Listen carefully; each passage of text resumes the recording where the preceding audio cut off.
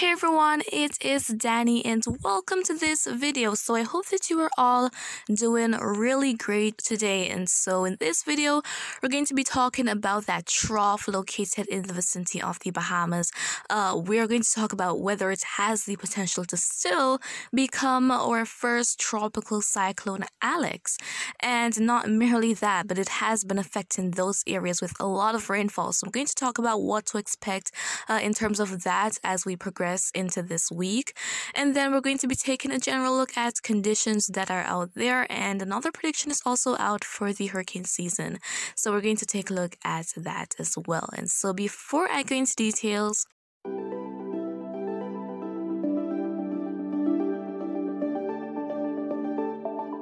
okay, so here we are taking a general look at the Atlantic right now. So we do have that frontal system that is offshore of the US, and then in the vicinity of the Bahamas, we have all of that convection associated with that trough, and that has really been affecting areas within the vicinity of it. So I'm talking about the Bahamas, Cuba, possibly Hispaniola as well, and Jamaica. So yes, here in Jamaica, yesterday was crazy in some areas. There was actually some flooding, so I'm going to put that video on screen now. So yes, there was flooding in some areas in St. James, and things were just pretty crazy and a little unprecedented here. But yes, I hope that things are fine in those other countries that are being impacted by this, but it is still going to be lingering around, and this is not the end of it. So we can expect to see more from this. So let's go ahead and take a look at what is expected. So we're taking a look at the GFS model right here, and so we have a lot going on, but we are focusing on those black lines we're seeing, which are called isobars, and they are lines of equal pressure, and the different colors. The colors, they indicate the precipitation rate in millimeters per hour, and so that's really what we're going to be focusing on. And so by Tuesday on the 19th of the month, we see where we somewhat have that system they're trying to develop. It's obviously getting a little bit stronger, because when you see the yellows and the reds within that green shade, it indicates that we have more going on with the system. So a little bit of intensification with it, and we see that precipitation still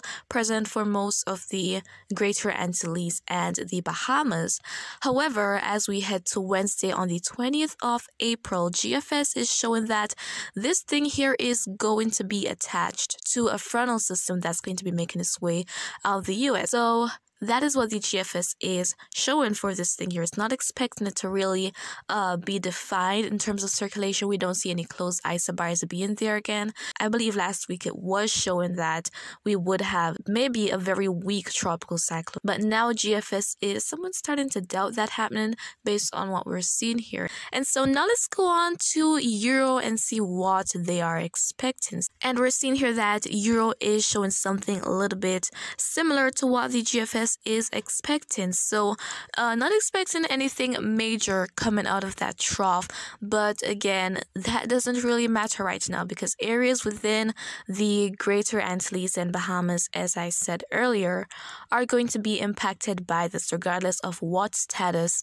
it is going to be as we head to the midweek. So I would say there's still a chance that we could have Alex, but that chance is dissipating. But next, let's go ahead and see how favorable things are. So first up, we are taking a look at sea surface temperatures, and we're seeing here that things are not the warmest right now in most of the Atlantic basin and the main development region, but for the Bahamas area right there, we do have some warm enough sea surface temperatures to help to support some intensification of this thing here. We're talking about maybe 26 degrees, and that's usually quite fine for our tropical systems. But we can see that the warmest section in the Atlantic basin right now is just off the coast of Africa, way over to the right side of your screen, and in the Caribbean as well. So things are always pretty warm in the Caribbean, because that's the tropical region where we generally have warm conditions all year round.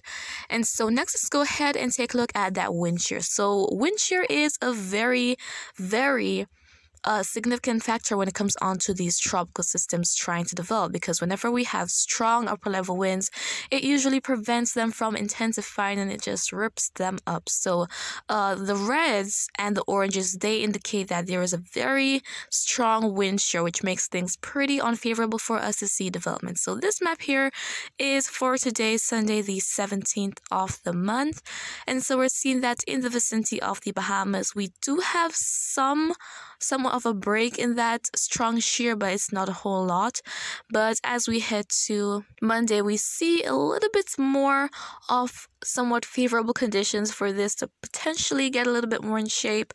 But as we head towards Tuesday on the 19th, we're seeing that unfavorable shear is starting to set in, and that is going to be kicked up by that cold front. We're seeing somewhat of this linear shape right there. So yes, it's going to be because of that front that is expected to make its way out of the US. And so as I said earlier, things are not looking the very best right now for us to have Alex, but what you're seeing right now isn't even guaranteed. These are all predictions, and so we just have to wait and see what the eventuality is going to be. But in terms of that possibility, I would say there is still somewhat of a chance, just not a great chance, for us to see a tropical or subtropical cyclone development. I would say a low chance for that happening.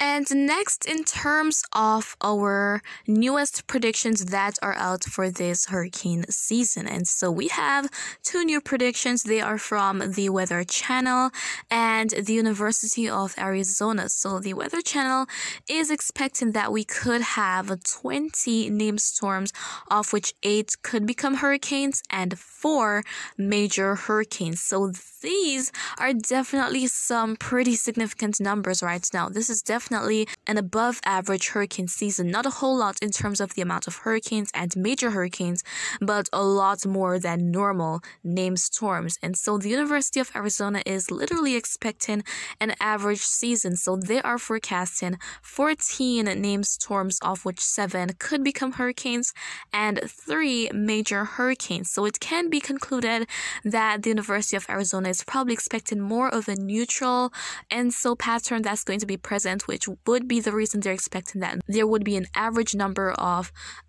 named storms, hurricanes, and major hurricanes that would develop during the season. Whereas for the Weather Channel, it's likely that they are expecting somewhat of a weak La Nina that will be present, hence the above average activity that they are anticipating.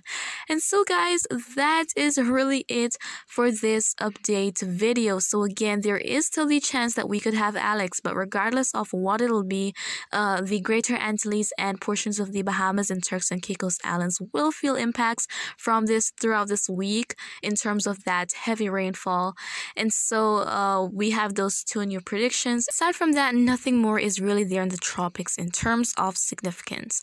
And so if you found this video to be quite informative, please give a thumbs up if you haven't done so already, and you can also share your thoughts with me in the comments or as a question. I will try to respond as best and as soon as I can.